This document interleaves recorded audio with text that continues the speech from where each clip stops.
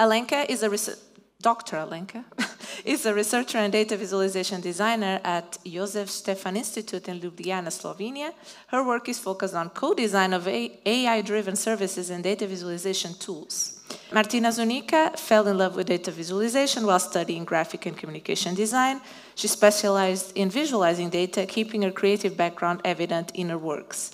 They are both going to talk to us about a data-driven self-exploration. If you can count it, you can tell its story. Thank you. Thank you so much. Maria actually stolen a little bit of our intro, but we really wanted to thank you for being here at the very last speech of the very last day of this amazing conference.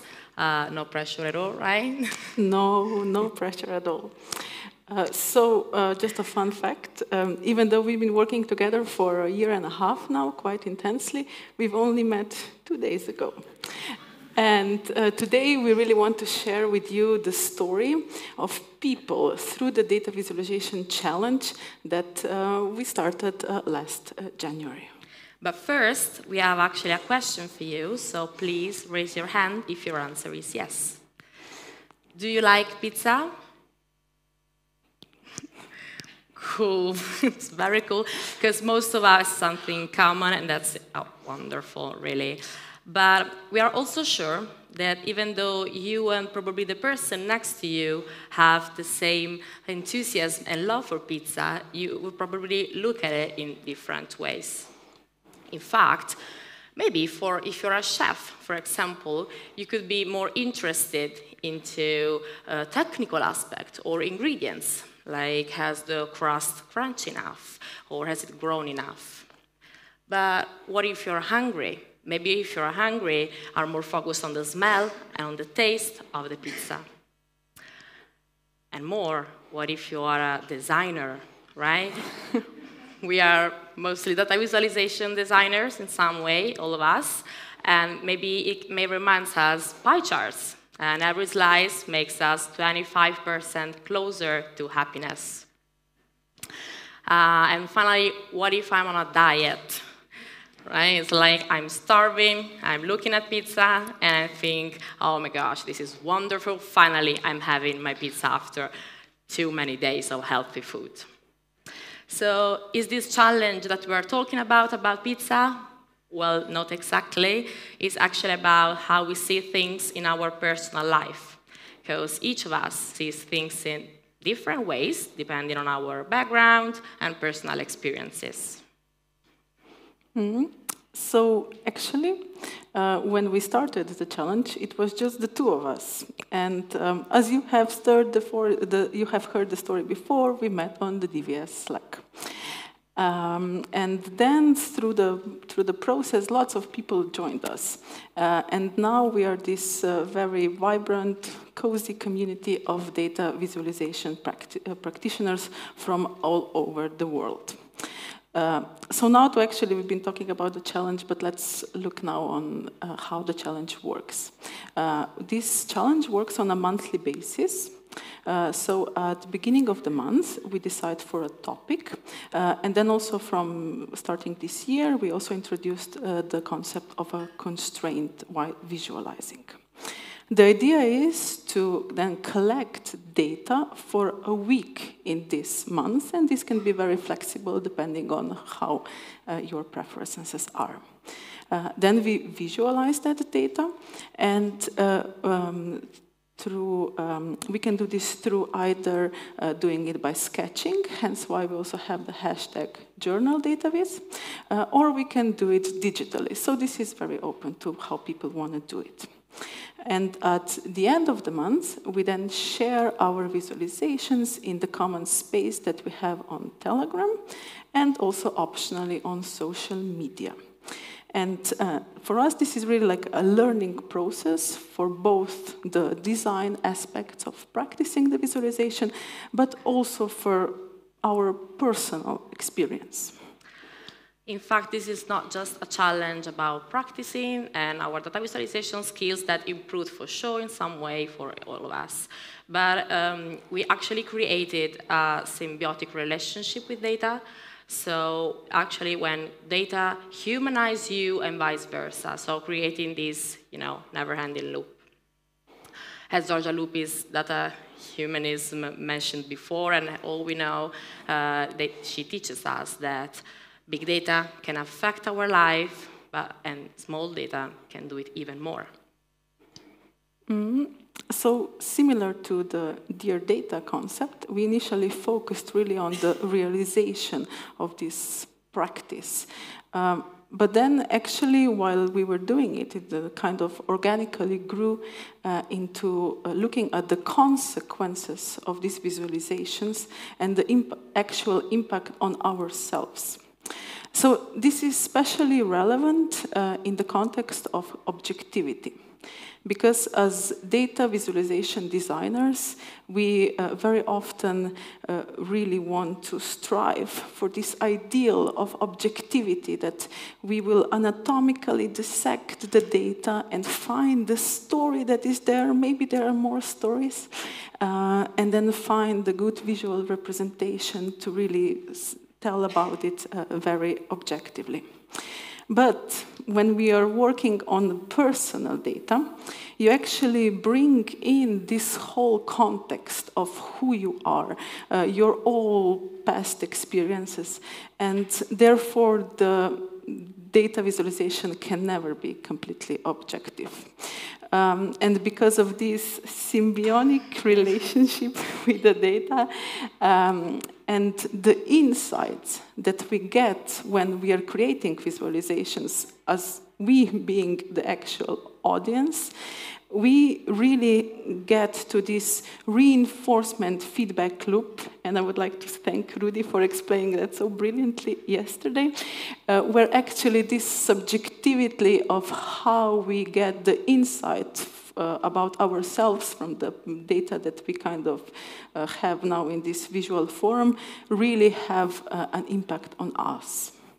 And now, some examples. Let's see some examples and go through our community. We have Emanuele, who's sitting there. Emanuele tracked data for 1 week about how many times he complained. It was a lot, at least. And he was really into this topic, since he said he was a very best of complainers. But actually, after visualizing his data, he found out that maybe there wasn't so many complainers moments in his life as he thought. Instead, he actually noticed there were many people who were complaining more than him. So, which is amazing. But it actually shows how this kind of datafication of our personal life can really make patterns, right? It brings patterns out, and it changes us in return.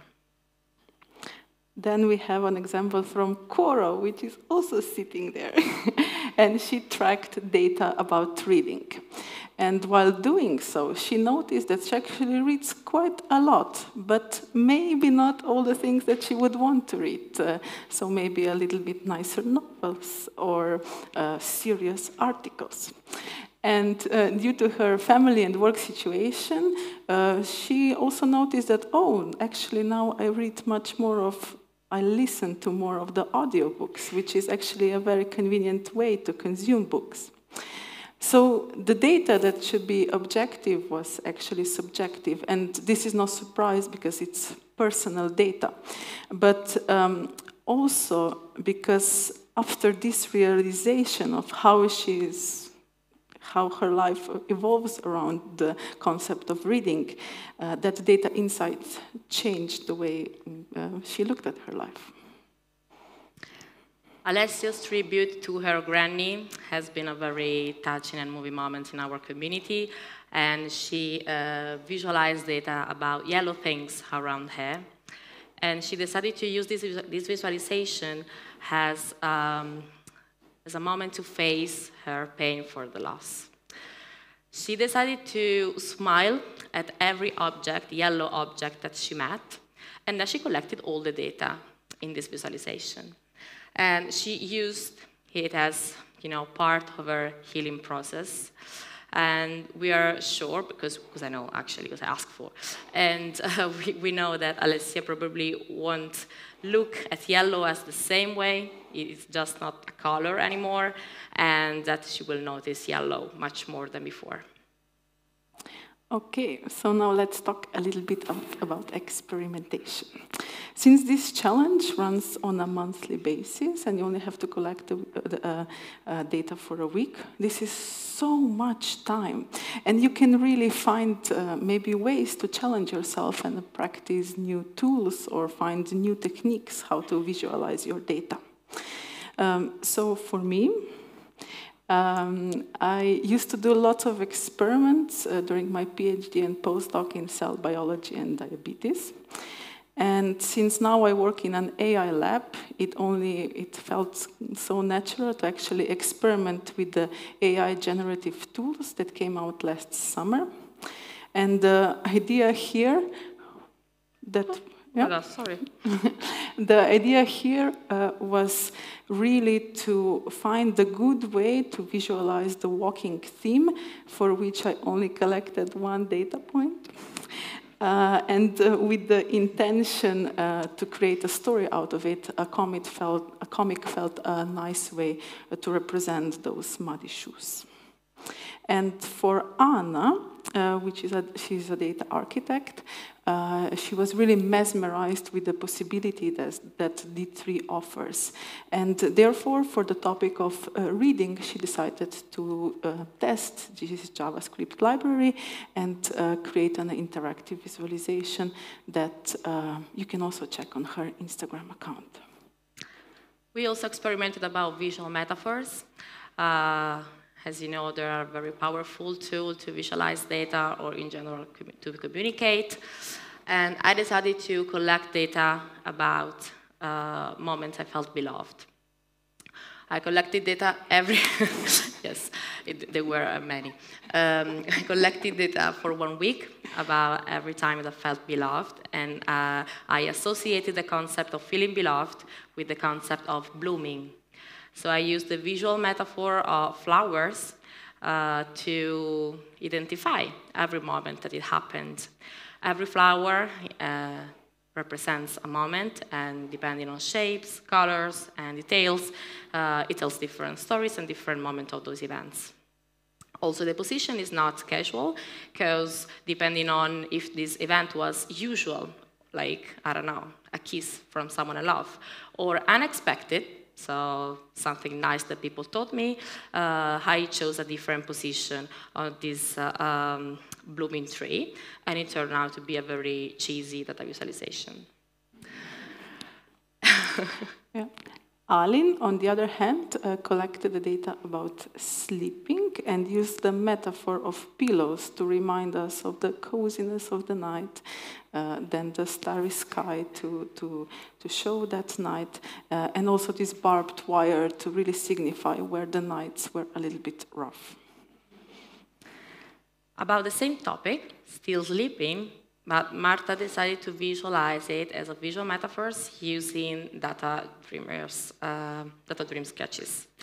And she collected data about the time she spent in the bed while sleeping first, obviously, and then snoozing her alarm or just chatting at the phone. Mm-hmm. So this challenge really created a network of people.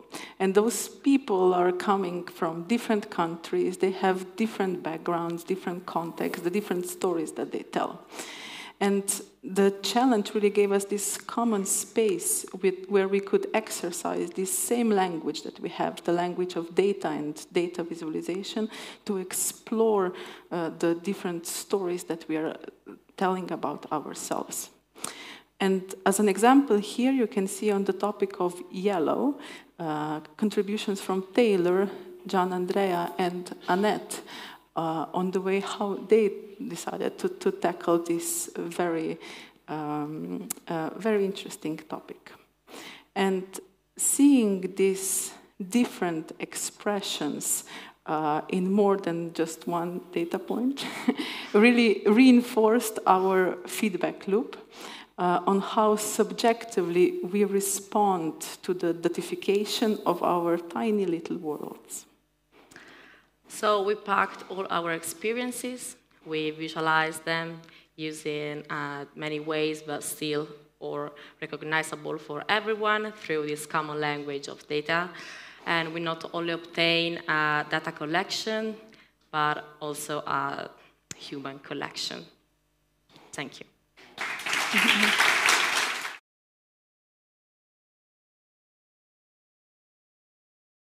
Very interesting. Can you just remind us where we can find the details of this to subscribe to the next challenge? We have a website, still work in progress, but still it has the main information. And we have a group on Telegram. It's an open channel to anyone who wants to join, as they want, as they need. So just reach us out with the hashtag Journal dataviz challenge, and you can find, you look for actually also the hashtag on Instagram and Twitter, and you find maybe many projects that people shared.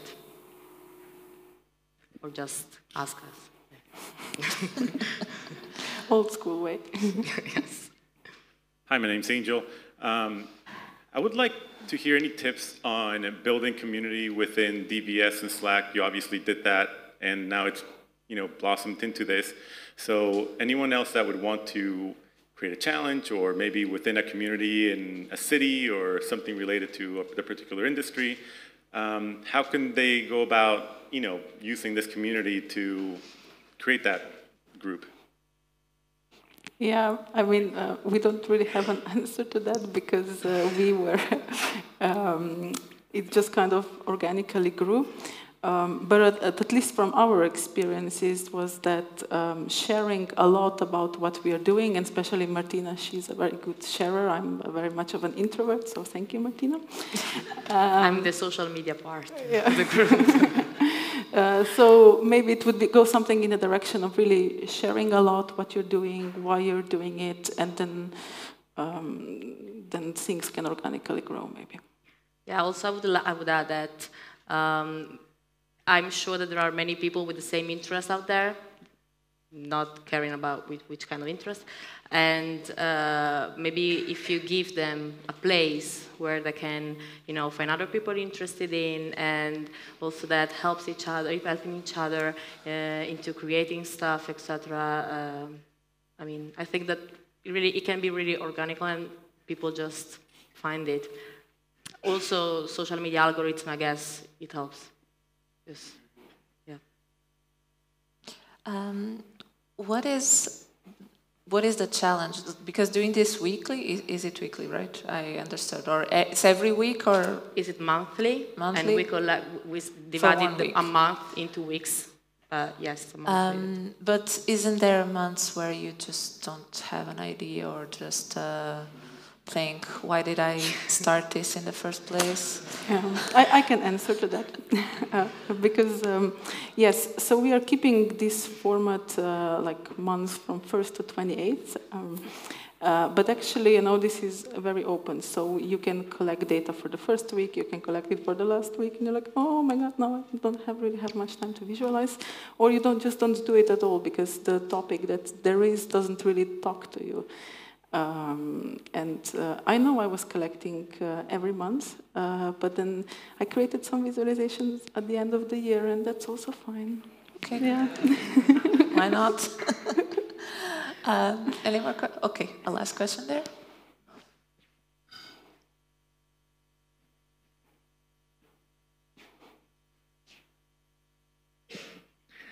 Hello, very nice project.